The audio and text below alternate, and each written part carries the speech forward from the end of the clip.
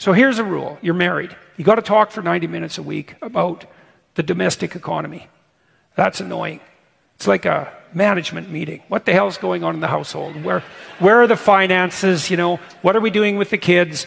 Where are things coming unglued? What needs to be repaired? Who's doing what job? 90 minutes a week, minimum. You don't do it, you'll get a backlog, and then you'll get divorced, and then you'll have those discussions for 5 years in court. And so, with someone who hates you. And so, with lawyers taking all your money while you're doing it. So 90 minutes a week, man, you better talk to each other and clear away the rubbish. And then 90 minutes a week, you better have your romantic interlude. And you might say, well, I'm not in the mood. It's like, get in the goddamn mood. I mean it. Like, it's like, I don't really feel like it. It's like, yeah, no kidding.